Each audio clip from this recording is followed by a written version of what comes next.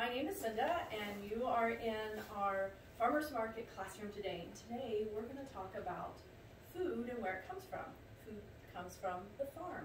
But if I were to ask you where you thought food comes from, I bet some of you might say Safeway, or you might say Bash's, or Food City, or Fry's.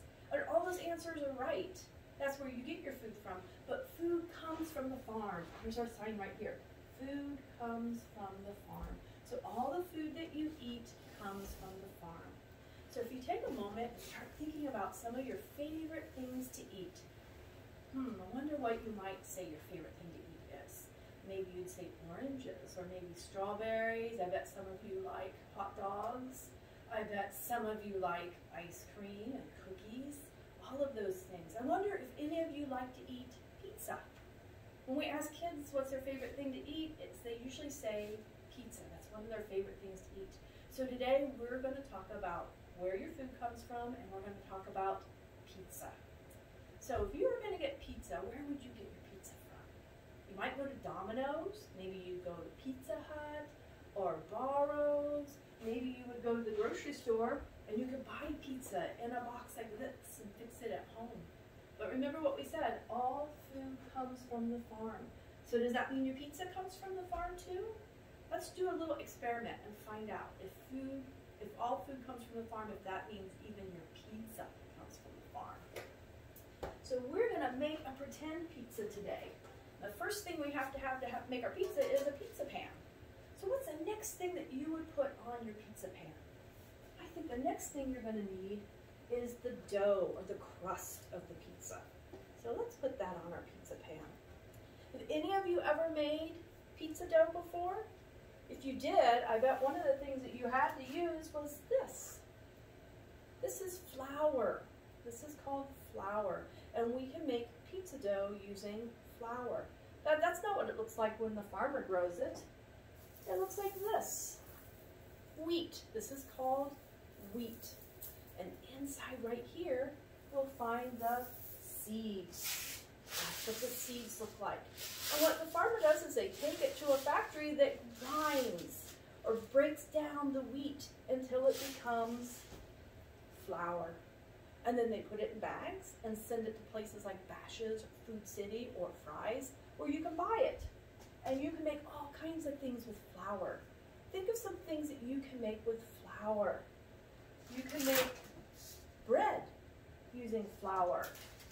You can make spaghetti, comes from flour.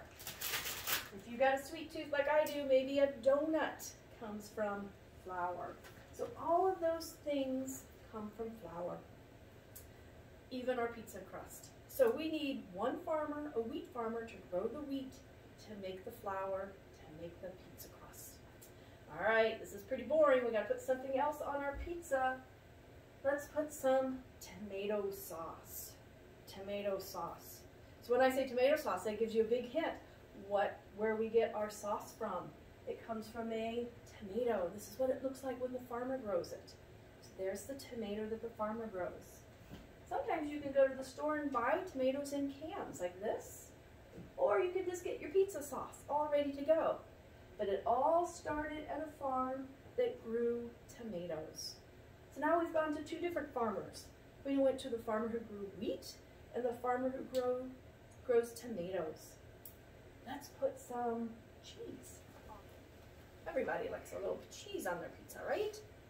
Now you would just go to the store maybe and just buy the cheese, but where does cheese come from? What do you have to make the cheese? You have to have milk. And where does the milk come from? The milk comes from a dairy cow. This is called a dairy cow. She gives us milk. And from the milk, we can make cheese. And even different kinds of cheeses, like the cheese like this that you put on your pizza, or maybe if you like yogurt, or if you like ice cream, all of those things start with the dairy cow. All right, let's put some more things on our pizza. How about some pepperoni? Pepperoni on our pizza. Now pepperoni actually comes from two different farms. A farm that has beef cow, put right there, and a farm that has pigs. So pepperoni comes from 2 different farms, pig and beef cow. Oh no, we lost a pepperoni. Okay, let's see what else we can put on our pizza. Ooh, does anyone like mushrooms on their pizza? That's my favorite thing to have on a pizza, mushrooms. Mushrooms grow and they look like this. There's one type of mushroom. There's another type of mushroom. Or you can go to the store and get cans that have mushrooms in them. How about some onions on our pizza? We'll put some onions on our pizza today. Onions are cool. They come in different sizes and colors. Look at this. This is a red or a purple onion. And here's another onion. This has a brown skin around it. You take the skin off, and underneath might be a yellow or kind of a whitish color onion. Onions can also be long and skinny like this onion. So onions come in different sizes and colors. You know what else comes in different colors? Peppers. And this is a special pepper. If you looked at this pepper and you used your imagination, and you pretend like you hear something ringing, it's a bell. And this is called a bell pepper. Bell peppers are sweet. They come in different colors. There's green bell peppers, red bell peppers, and even yellow bell peppers. They have lots of vitamins in them. Peppers are really good for us. Let's put some green peppers on our pizza. Some bell peppers. Oh, some peppers are even spicy, like this. Do you like these on your pizza? Or maybe a chili like this on your pizza? Those are very spicy kind of peppers. So let's put some of those on our pizza. And remember, it takes farmers to grow all of these things that are going on our pizza right now. What else could we put on our pizza? We had something spicy. Let's go with something sweet. Who knows what this is? Pineapple. Have you ever had pineapple on your pizza? It's really good. You should try it. You can get pineapple at the store in cans. When you open it up, sometimes they cut them in these really cool rings. So there's our pineapple. So let's put some pineapple on our pizza. Boy, we have a lot of things on our pizza.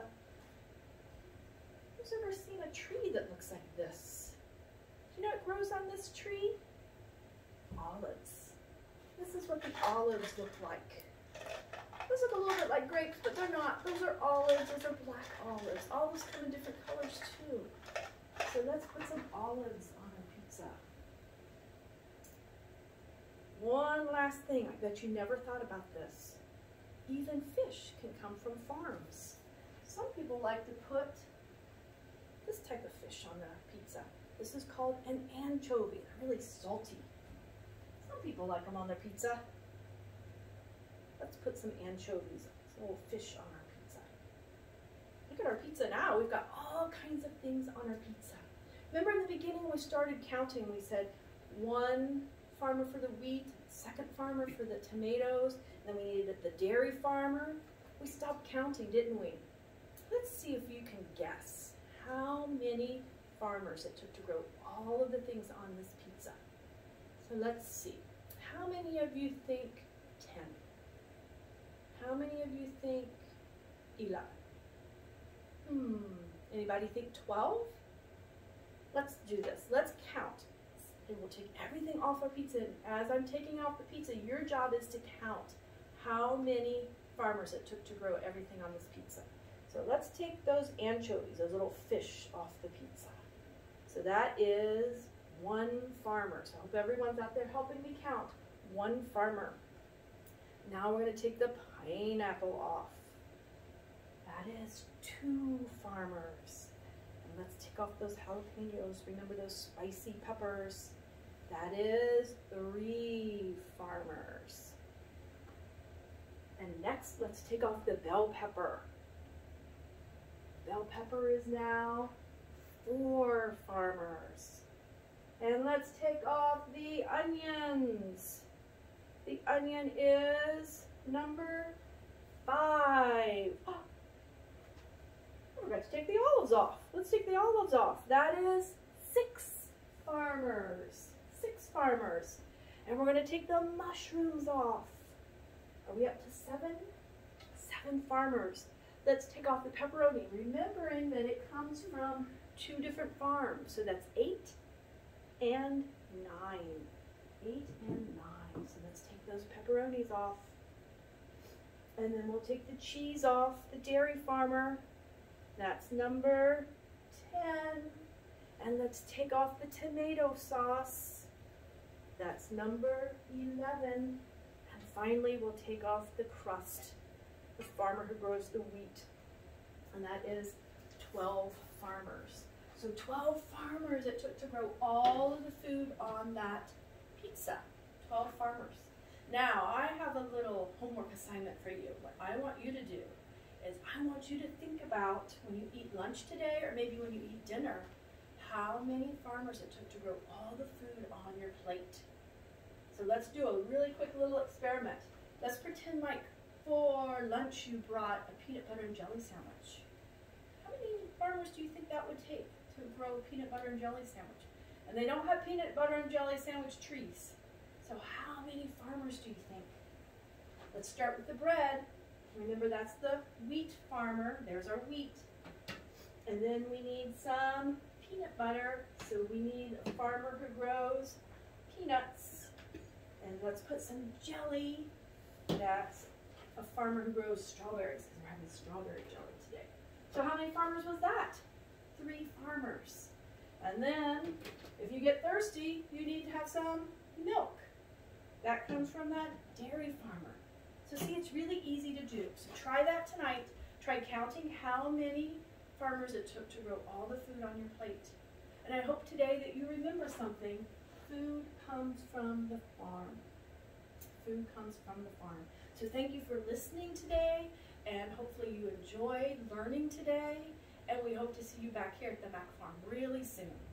Hi, I'm Vic Jimenez with the Mac Farm Adventure program, and we just want to let you know that we have great educational programs here at the Mac Farm, which is a 2,000-acre farm, and kids every year come to our farm, or we can go to your school. And we want to let you know that we do different types of presentations on plant science, on water science, on nutrition, and how food comes from the farm. And all our programs are in line with the Arizona School Guidelines. Just so you'll know that there's no charge for our programs. And so if you contact us, we'd love to go to your school and do a presentation if you don't come here. Right here you'll see Mac Farm Adventures. That's the name of our program. For free virtual presentations, because we do virtual presentations as well as in-class presentations. And my name is Victor Jimenez. My telephone number is 480-620-8633. And here's my email, thejimenez@email.arizona.edu. So it's all happening at the farm. So we're all of you to come on out, or we can go to your school, and where your kids can learn and have fun learning. Thank you.